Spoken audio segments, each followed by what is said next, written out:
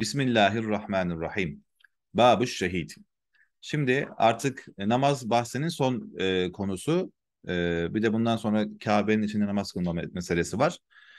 Şehit babı cenazeden sonra getirdi. Hani cenazeyle alakalı sonuçta namazı kılınacak, yıkanacak mı, yıkanmayacak mı? Bununla alakalı mesele var. Hadis-i şerifte ne buyurdu Aleyhisselatü Vesselam Efendimiz? Şehit kıyamet gününde yarasından kanlar akıttığı halde haşrolunur ve onun o kanı, yarasından akan kan miskten daha güzel kokar. Hatta o koku yayıldığında bütün işte nebiler dahi taaccüp ederler. Hani ne kadar güzel kokuyor, bize de nasip olsun gibi böyle bir temennide bulunurlar diye. Şehidin makamını biliyoruz. Tabii hani Allah yolunda öldürülenlere ölü demeyiniz diye buyuruyor Mevla Teala. Onlar diridirler. Zaten şehit kelimesi de oradan geliyor. Şimdi şehit kelimesi bir manada hani ismi fail manasında hani şahit manasında yani hazır oluyor burada. Yani hayatta ölü değil diri manasında oluyor. Bir de bu kalıpta ismi mef'ul de gelebilir. O halde yani şahit olunan yani meleklerin onun cennetlik olduğuna şahit olduğu kişi manasında. Şehit kelimesi buradan geliyor. Ya şahit yani hadır, ölmemiş, diri ya da meşhut yani meleklerin şahit olduğu, neye şahit olduğu? Hak yolunda, Allah yolunda öldürüldüğüne ve cennetlik olduğuna şahit olduğu kişidir şehit. Ee, Nebilerden sonra sıddıklar, sonra şehitler geliyor malumunuz. Şimdi peki kime şehit denilir? Dünyevi şehit var, uhrevi şehit var. Bir de ikisini beraber kapsayan şehit var. Mesela amansız bir hastalıktan ölmek, enkaz altında kalarak can vermek, yanmak, boğularak ölmek gibi e, feci ölümlerden ötürü uhrevi şehitlik verilir. Bir de hani makamdan ötürü dünyevi şehitlik var. Bu şehitlik kelimesinin biraz daha böyle hani laçkalaştırıldığı basın şehidi, demokrasi şehidi gibi kullanılan tabirler var. Bunlar zaten reddedilmesi gereken tabirlerdir. Ancak bir adam mesela bir savaşa katılsa, bir Müslüman savaşa katılsa ve bu savaşta da gayesi Allah rızası değil, ne? Yani işte laik düzenin devamı için bu niyetle savaştı veya ganimet elde etmek için savaştı veya işte hani rütbe elde etmek işte şu filanca harekatlarda bulunduğu için rütbe aldı gibi sebeplerden ötürü katılır da ölürse dünyevi şehit olur. Ahiretten hiçbir nasibi yoktur. Sadece işte tören yapılır. O kadar başka bir şey olmaz. Ama hem dünyevi hem uhrevi şehit nedir? Kimdir? Allah yolunda Allah rızası için savaşan ve öldürülen kişidir. Onun dünyevi makamı nedir? Namazı kılınır, yıkanmadan üzerindeki elbisesiyle beraber gömülür. Ee, Uhrevi şehit olarak da zaten hani tüm günahlar affolunur ve cennette direkt cennete girer. Hatta cennetin ruhları, şehitlerin ruhları cennette bazı kuşların kursaklarında tüm cenneti dolaşır gibi ifadeler de vardır bazı rivayetlerde. Peki huve şehit kimdir? Men katelehu ehlül harbi. Harp ehlinin ev el bagyi yani veya isyankarların yani İslam devletine baş kaldırmış isyankarların ev kutta'ut tarik veya yol kesici eşkıyalar tarafından öldürülen kişi şehittir. Ev yahut da vucide fil ma'reketi savaşta bulundu, ölü bulundu ve bihi eserul ciraha ve üzerinde de yaralanma izleri var. Yani mesela savaş meydanında kalp krizinden de o anlık korkudan, heyecandan kalp krizinden de ölebilir. Kalp krizinden öldüğü için üzerinde yara bere olmaz. Bu durumda biz bu adama şehit diyemeyiz. Çünkü başka bir sebepten ötürü ölmüş olabilir. Ancak savaş meydanında ölü bulundu ama üzerinde yaralanma izi varsa bu da yine şehit olarak alınır. Ev yahut da katalehu müslimun zulmen veya bir Müslümanın zulmen öldürdüğü kişi de yine şehit hükmünde olur. Ve lem tecib bi katlihi diyetun yani bu öldürmede diyetin vacip olmayacağı bir öldürme. Peki o halde ben hemen şunu sorabilirim. Diyet bir Müslümanı öldürdüğünde ne zaman diyet vacip oluyordu? Hata ile öldürdüğünde. Demek ki yanlışlıkla öldürme değil. Yani trafik kazasında veya işte yanlışlıkla hani yanlışlıkla neydi işte hani belki bir ava silah sıktı ona geldi filan veya e, vurdu veya işte ölmesine sebep oldu bir şekilde. Diyet gerektirecek olan öldürmeler bunun dışında kalır. doğrudan gelip bir Müslüman bir başka Müslümanı zulmen haksız yere öldürürse o da şehit olur. Hani malını korumak için, ırzını korumak için, evladını korumak için öldürülen de yine şehittir. Bu kapsama girer. Çünkü zulmen öldürülmüştür. Bu durumda yani böyle saydığımız bu vasıflarla beraber ölen bir kişiyi yukeffenu fe yukeffenu kefenlenir ve yusalla aleyhi ve namazı kılınır. Çünkü bu artık şehit hükmündedir. Ancak vela yugasselu yıkanmaz. Kanıyla o halde gömülür. Feyudfenu bidemihi ve siyabihi. Elbisesiyle ve kanıyla gömülür. Şimdi yukarıda kefenlenir dedi ya. Mesela eğer üzerindeki işte kıyafeti kefen olacak ölçüde yetiyorsa o kullanılır. Yoksa üzerine eklemeler yapılabilir yani. Evet. Hocam şu anda botunu falan çıkarıyorlarmış. Yani askeriye bir şey böyle. Şu anki hani bugünkü uygulamada kefenleme de yapılıyor. Şimdi zaten ama şimdi göreceğiz. Mesela bazıları hani ne yapılıyor? Yaralı şekilde savaş meydanından taşınıyor. Şehre getiriliyor, hastaneye getiriliyor filan. Bu yıkanması gereken bir ölüdür. Burada göreceğiz. Şimdi biz yıkanmadan savaş meydanında çarpıştı ve orada şehit oldu. Bu yıkanmaz. Ama savaş meydanından alıp işte geri revire getirildi veya şehre dönüldü. Bir müddet sonra öldü. Yine şehittir ama yıkanması gerekir. Onu birazdan göreceğiz. İlla ancak yani kefenlenir, elbisesi de kanıyla gömülür dedik ya. İlla ancak ma leyse min cinsil kefeni, mesela kıyafetinde kefene uygun olmayan şeyler varsa onlar çıkarılır. Mesela kel favri, yani kürk gibi mesela üstünde bugün mesela zırh diyebiliriz mesela. Zırh var mesela. Vel haşvi, yine mesela şey gibi. Haşv de bu manada alttan giyilen dolgu maddesi, yani şey gibi, zırh gibi düşünebilirsiniz bunu da. Vel huf, veya işte mesti, botu ve silahı çıkarılır. Çünkü bot niye çıkarılıyor? Kefende ayak örtülmüyor. Ayağa ekstra bir şey giyilmiyor zaten. Silahı alınır. Silahı da alınır. Ve yüzadu ve yunkasu muraaten li kefenin sünneti.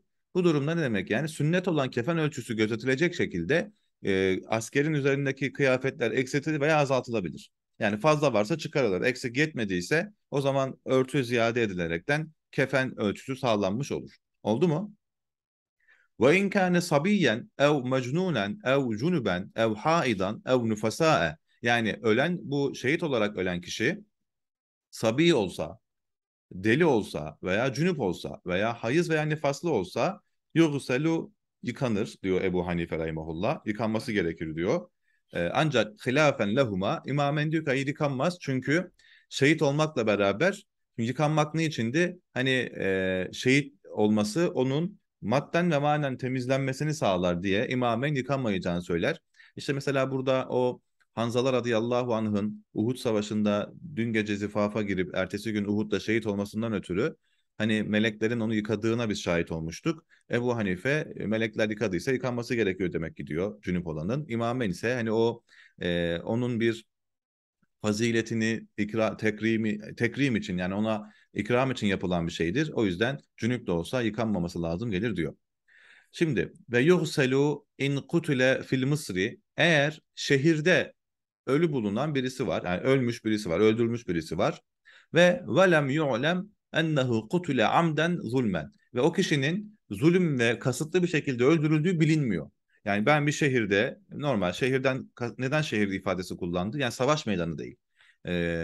Bir çatışma ortamı yok. Sabahleyin bir kalktık, sokakta birisi var, öldürülmüş. Evet, yaralanmış, öldürülmüş, yara almış, darbe almış. Ama hani zulmen mi öldürdüler? Veya ne bileyim, kafasına bir şey mi düştü? Veya hakikaten bir kavga çıkardı da mı öldürüldü? Bilemiyoruz yani. Evet, ölü ama zulmen mi öldürüldü bilinmiyorsa, evet, yine uhrevi şehadet makamı olabilir ama ne yapılması gerekir bu kişinin? Yıkanması gerekir. Vakaza, aynı şekilde şehit yıkanır in urtesse. In urtesse ne demek? Urtes yani e, alınıp taşınan manasında. Ne demek yani? Savaş meydanında o almış olduğu yaradan, daha doğrusu ürtes kelimesi yaralandıktan sonra, yani ölümden önceki dünyevi bir takım işlerde bulunmak. Ölmeden önceki dünyevi bir takım işlerde bulunmak. Şimdi bu mücahit savaşta yara aldı, yaralandı ve bu yaralanmanın akabinde diyelim ki kendisini dünyaya bağlayıcı kılan, yani dünyadaki ilişkisini sürdürecek yeme içme gibi olaylarla ne yapmış oldu diyelim? İdame, yani hayatı idame etti. Yani yaralandı, hemen şehit olmadı. Aradan bir tedavi süresi geçti, taşındı, başka yere götürüldü, demin bahsetmiş olduğum gibi, veya yedi, içti. Bu gibi durumlar onun yaralanmasından sonra hemen ölmesiyle arasında nedir? Bir zaman dilimidir. Böyle olursa yıkanma sı gerekiyor. Yani yıkanmadan gömülme hükmü düşer. Mesela bir en ekele, yani yaralandı, bir şeyler yedi. Böyle bir lokma veya ağzı kuruduğu için bir yudum su almak değil de böyle karnını doyuracak kadar yemek yedi. Ev şeribe veya su içti. Ev ulice veya tedaviye alındı. Ev ba'a ev iştera veya işte bir şey satıp bir şey aldı. Ev aşe ekstra min yevmin inde Ebi Yusuf veya İmam Ebu Yusuf'a göre o yaralandıktan sonra bir günün yarısından çoğunu geçirdi. Hayatta geçirdi. Hilafenle Muhammed, İmam Muhammed'e göre ise bir günde bir geceyi yaşaması yıkanmasına engel değildir diyor. Mesela hani biz Hazreti Ömer radıyallahu anh şehit edildi ama ne yaptı mesela, işte hani Hazreti Ali radıyallahu anh yaralandıktan 3 gün sonra vefat etti. O yüzden yıkanması gerekiyor. Çünkü hemen akabinde değil. Çünkü mesela hatta süt getirdi, süt içti, e, vasiyette bulundu, oğullarına tavsiyelerde bulundu. Hani bunlar hemen o oracıkta ölmeye engel olan şeyler. Yaralandıktan sonra oracıkta ölmüyorsa, o anda ölmüyorsa yıkanması gerekiyor şehidin. Hocam Efendimiz de öyle olmadı mı?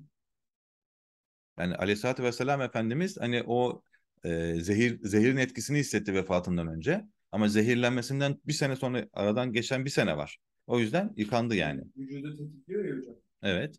Vücudu tetiklediği için hani eski sağlığı gidiyor, bir nevi onunla bir savaş içerisinde yok. Olsun ama Şeyi işte saymıyor muyum? ama yıkandı. Biz yıkanmasını konuşuyoruz. Hani yıkanma hani Yine şehit yıkandı, o yüzden şey değil diyemeyiz yani. diyemeyiz, evet. Sadece hani yıkanmanın düştüğü şehit yaralandıktan, darbe aldıktan hemen sonra vefat eden. Fazilet olarak hani yıkanmamış. Yok, hayır. Hocam peki yaralandı, komaya girdi hocam, bir şey yapamadı, komada öldü o zaman. O olur. Yani dünyevi bağ kopuyor çünkü. Mesela bazı alimler hani bir takım ahirete ilgilendiren vasiyeti de yıkamayı hükmü düşürtmez diyor. Mesela işte diyor ki yaralandı adam, son nefeslerini veriyor. İşte malımı mülkümü Allah yolunda şuraya harcayın, buraya harcayın, vasiyetler veriyor. Bunlar ahiretle alakalı olduğu için yıkama hükmü düşürmez diyor yani. Mürtes olmaz burada bu kişi diyor yani. Hocam o öylece dedi ama. Tedaviye alındı. Hocam tedavi aldı yani, şimdi bizim askerlerimiz Evet, şimdi çalışıyor. çatışmada yaralanıyor. Helikopterle geliyor şehir hastanesine. Bir gün, 2 gün veya 1 saat, 2 saat tedaviye başlanıyor. Şehittir yine ama yıkanır. Yıkanması gerekiyor. Yani savaş meydanında vurulup şehit olanlar yıkanmıyor yani. Oldu mu? Yapmak gerekiyor. Üzerinden bir gün. Yani şöyle, bir gün dolduysa artık zaten yıkanmayacak ama yarım gün içerisinde şehit olursa e, Tedavi alınsa bile yıkanıyor. evet. Tedavi olmadan, hayır. Şimdi iyi kurtarmaya çalışıyoruz. Değil. Hani zaten artık ümit kesiliyor ya. Ya bu kurtulmaz. Hani en azından rahat etsin diye belki bir su içirilir falan, böyle kenara çekilir. Bunlar engel değil. Mesela neredeydi ibare?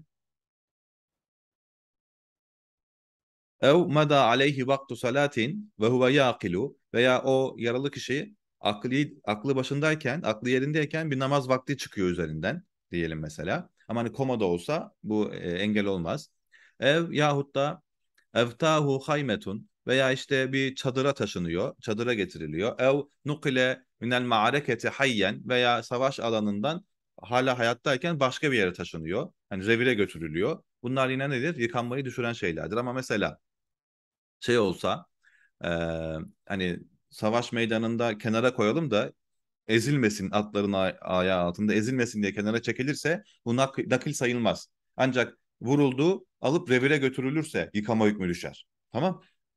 Evsa mutlakan inde Ebi Yusuf. İmam Ebu Yusuf'a göre mutlak manaya, mutlak olarak vasiyette bulunsa, işte ben ölüyorum, şunu yapın, bunu yapın derse yine yıkama hükmü düşer. Ve kâle Muhammed, İmam Muhammed diyor ki in evsa bi emrin uhraviyyin la yugassel. Eğer uhrevi bir vasiyette bulunduysa, işte hani malımı şuraya harcayın, buraya harcayın, beni şuraya gömün gibi vasiyette bulunduysa, uhrevi bir vasiyette bulunursa yine yıkanmaz, yıkanma hükmü düşmez diyor. Oldu mu? Yani bize göre namaz değil mi? Evet. وَمَنْ قُتِلَ بِحَدٍّ اَوْ قِسَاسٍ bir hadden veya kısastan ötürü öldürülse, yani bir adamı öldürdü, kısas yaptılar veya işte evli adam zina yaptı, recmedildi, öldü, tamam. Gussile ve sulli aleyhi, yıkanılır ve namazı kılınıp gömülür. Niye? Çünkü bu hala Müslüman. Bu günahı işlemesi onu dinden çıkarmış değil. وَمَنْ قُتِلَ لِبَغْيٍ اَوْ قَطْعِ طَر۪يقٍ bir adam, bir Müslüman devlete isyana kalkıştı. İslam devletinden biadını çekip isyana kalkıştı ve orada öldürüldü. Yahut da yol keserken öldürüldü. Yani eşkıyalık yaparken öldürüldü. Gussile yıkatılır, yıkanmasına müsaade edilir. Ve la yusalla aleyhi, ama namazı kılınmaz. Çünkü böyle bir adamın namazını kılınmaması siyasi de bir cezadır. Tüm insanlara bakın, namazı kılınmadan gömüldüğü gibi bir nedir? Tehdittir yani. Devlete, İslam devletine karşı gelinmemesi, yol kesip de ammenin huzurunu bozmaması gibi noktada bir zecirdir bu yani. Engelleyici bir durumdur. Ama yıkanılmasına müsaade edilir. Yıkamak istiyoruz biz ölümümüzü, yıkayın, ama namaz kılınmayacak, hemen gömün denilir yani. Yani sarı torba. Evet, bizimki. Soylu reis sarı torba gönderiyor ya. Ve kıyle la yugasselu eydan. Bir görüşe göre ise yani yıkanmaz da, yani yıkanmasına müsaade de edilmez. Direkt paket sarı torbaya konur, tak çukura atılır. Ve yusalla ala katili nefsihi, kendini öldüren de yani intihar edenin de namazı kılınır. Hilafen li Ebi Yusuf. İmam Ebu Yusuf kılınmayacağını söylemiştir. Yine kafir olduğu için değil de yine zecir için, yani bunu yapmasın insanlar diye. Ancak biz hani intihar eden kişiyi hani cinnet hali geçirmiştir. Çünkü akıl sağlığı yerinde olan birisi böyle bunu yapmaz zaten diyerekten Müslümanlığını yine kabul ederek namazını kılarız o kişinin. Halil Günenç Hoca şöyle bir cevap, bir konuda şöyle bir cevap vermişti. Çok hoşuma gitmişti. Hocam dediler, intihar edenin namazı kılınır mı? Ya katilinki kılınıyor. Bu da kendinin katilidir. Yani kendini öldürmüş. Yani çok güzel bir cevap yani, değil mi? Sonuçta bu da kendini öldürmüş. Evet. Son konu, kısa bir konu, bunu da okuyalım. Babu salati fil Kabe. Kabe'nin içinde namaz kılmak. Hani Kabe'nin binası içerisinde. Bugün biliyorsun hatim kısmı denilen Hicri İsmail var. Hilal şeklinde bir duvar, biliyorsunuz orayı. Orası da Kabe'nin orijinal arsasının içerisinde ama hilalin tamamı değil. O hilalin başlangıcında iki tane karşılıklı şamdan var. Hemen oraya kadar o şamdanlar Kabe arsasının sınırıdır. Oranın içine namaz kılınırsa Kabe'de kılınmış olur. Yani Altınoğlu'nun altında kılsan 2 saf, 3 saf, böyle 1,5 metre kadar böyle genişliği var. Orası Kabe'nin içinde sayılıyor orası. Bir de normal kapının açılıp içeri girmek meselesi var. Aleyhisselatü Vesselam Efendimiz Mekke'nin fethinde Kabe'de namaz kılmıştır. Yine büyük imamlarımız Kabe içine namaz kılmıştır. Ayrı bir fazilettir, ayrı bir nimettir Kabe içine girebilmek. Bugün bizlere nasip olmuyor. Rabbim nasip eylesin bizlere de. Peki ama hani Kabe'nin içinde namaz kılındığında nereye dönülür? Aleyhissalatü Vesselam Efendimiz Kabe'ye girdiğinde ikinci kapı var ya şu an kapalı olan. Hemen kapıdan girildiğinde karşıda o kapının izi vardır. Orasıdır. Resulullah oraya göre namaz kılmıştır. Her şeyin kıblesi Kabe'dir. Kabe'nin kıblesi de burasıdır demişler Efendimiz sallallahu aleyhi ve sellem. Oraya doğru namaz kılmıştır. Yani kapıyı sırtına ver. Tam karşıda duvarın 1 metre gerisinde Resulullah namaz kılmıştır. Orası Kabe'nin kıblesi diye buyurmuşlardır Aleyhisselatü Vesselam Efendimiz. İşte ben içinde namaz kılıyorum. Ahmet Hakan dışarıda. Cemaat yapabilir miyiz? Gibi konular var mesela tabii. Onlar tereddüt ediyor. Sahha fiha el fardu ve neflu. Kabe'nin içerisinde farzda nafilede nedir? Sayıh olur. وَمَنْ جَعَلَ ف۪يهَا ظَهْرَهُ اِلَى ظَهْرِ اِمَامِهِ caze. Ne demek bu? Şimdi cemaat yapısı içerisinde Kabe'de. Kabe'nin dört duvarı da kıble olduğundan, diyelim ki cemaat yapıyoruz. Ahmet Hakan kapıya doğru kılıyor. Ben Rukn-i Iraki'ye doğru kılıyorum. Olabilir mi? Olabilir. Hatta şöyle arka arkaya sırtımızı versek. Sırtımızı arka arkaya versek. Ben buraya, Ahmet Hakan oraya kılsa, cemaat yapsak caiz mi? Caiz. Çünkü hepimiz de ne yaptık? Kıbleye dönmüş olduk. Tek burada dikkat kesilmesi gereken yer nedir? Uymuş olduğun imamın döndüğü yönde ön tarafta olmayacaksın. Anlaşıldı mı? Evet. Yüzde de bakmıyor. O mekruhtur. Ama namaz geçerlidir. Çünkü niye? Yüzde bakıldığında sadece kişiye karşı namaz kılındığı için mekruh olmuş olur. Ve men ceale fiha, kim Kabe içerisinde zahrahu, sırtını ila zahri imamihi, imamın sırtına verirse yani arka arkaya böyle 180 derece ayrı yerlere dönerlerse caze caizdir. Niye? Hepsi kıble Kabe'nin. Velev ila vecihihi eğer yüzüne doğru dönerse la yecuz. Dur. Gelecek. Ve kuriha en yec'ale vecihehu ila vecihihi. Yüzünü yüzüne doğru çevirirse nedir? Bu mekruhtur. Ama velev ila vecihi imamın yüzüne doğru dönerse yani imamın ön tarafına doğru dönerse o zaman imamın önüne geçmiş olur. Ama diyelim ki karşılıklılar böyle yüzüne doğru kılıyor. Bu hani canlı bir insanın yüzüne karşı namaz kılmak olduğu için mekruh olur. Burası ayrı bir şey. İlâ vecihi. Velev tahallakû havleha. Eğer bir cemaat Kabe'nin etrafında bir halaka kurarak cemaat yapsalar, böyle Kabe'nin etrafında durulduğu, İçinde değil mi? dışında, dışında ve huve fiha imam da içeride olursa caze caizdir. İmam içeride, cemaat arkada halaka yapıyor. Ancak şöyle bir şey dikkat etmek gerekiyor. Şimdi imam diyelim ki kapıya doğru kıldı diyelim. Bu sefer kapı cihetindekilerin hani imamın o tarafı boş bırakmaları gerekiyor aslında. İmam içerideyken mi? İmam içeride, kapı açık duruyor şimdi diyelim. Bu Evet. sefer kapı cihetindekilerin dönmesi durumunda hani imamın yüzüne doğru kılmış oluyorlar. Tabii kat farkı olduğu için, yükseklik farkı olduğu için kerahat kalkıyor aslında oradan ama bazı alimler bu yuvarlak noktası olduğunda imamın bulunduğu cihetin yönün boş bırakılmasını söylüyor. Çünkü orada hani takaddüm meselesi olabiliyor. Ama e, fetva alan görüş tam bir yuvarlak olunsa kapı açık olsa tam bir yuvarlak olunsa caiz olacak. Tamam. Hocam Evet. içerisinde de yuvarlak alıp namaz kılmak mekruh değil mi hocam? Mekruh olmaz. Yani Kabe'nin içerisinde tam bir şey olduğu yani zaman. herkes farklı bir yöne dönebilir. Hepsi Kabe olduğu için olabilir yani. Ha, yüzde dönmeyin sırf. Evet. Onun gibi. Ve in kâne hariceha eğer Kabe'nin dışında olursa yani imam da cemaate Kabe'nin dışında cazet salatu men huve akrabu ileyha minhu. E, Şimdi mesela bugünkü şekildeki gibi ne oluyor arkadaşlar? Herkes Kabe'nin etrafını yuvarlak yapıyor.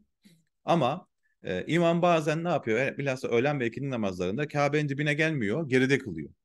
Bu sefer Kabe'nin üç tarafında cemaat oluyor, bir tarafı boş duruyor.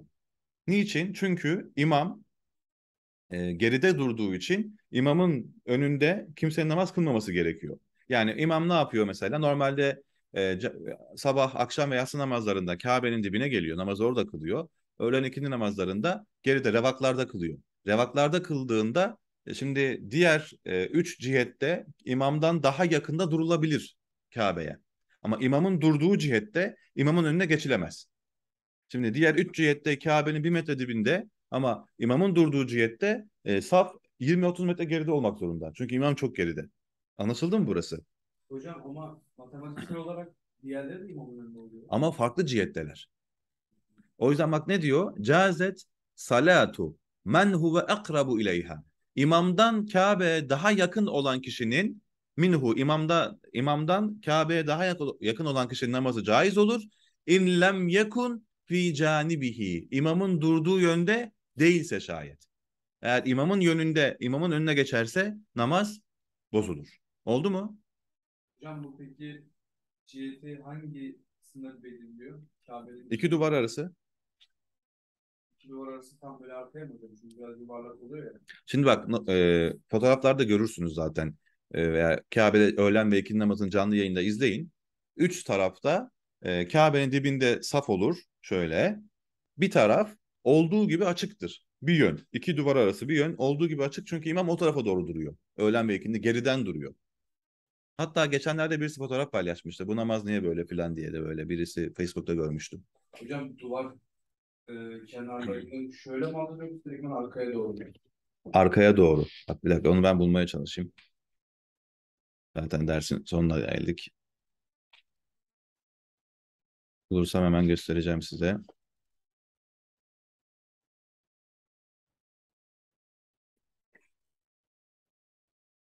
Ha, bakın buldum. Şimdi şöyle kameraya göstereyim. Bakın bir taraf komple boş. Diğer taraflarda cemaat var. Hayatım, iki duvar arası görmüyor musun? Bak, iki duvar arası. Yani tabii genişliyor o açı. Evet hocam bana onu demek istedim. Ama yani iki duvar ama sonuçta genişliyor yani. Evet. Sonuçta Kabe'nin dibinde 7-8 metre ise 7-8 metrenin geriye doğru açısı 500 metre, 1000 metre. Biz bugün o açıyı birkaç bin kilometre olarak baz alıyoruz yani. Neredeyse. Şöyle diyelim. İbare bundan bahsediyor. Yani imamın cihetinde olmayanların Kabe'ye imamdan daha yakın olmaları nedir? Caizdir. Ve tecuzu salatu fevkaha, Kabe'nin üstünde namaz kılmak da caizdir. Yani damında. Çünkü niye? Kabe'nin arşa kadar iz düşümü veya yerin altına kadar iz düşümü Kabe'nin arsasının buk'a dediğimiz o arsanın tamamı kıbledir. O halde yukarı doğru çıkıldığında da mesela biz bugün rakımsal olarak Cidde'den Mekke'den uzak yüksekteyiz rakımsal olarak.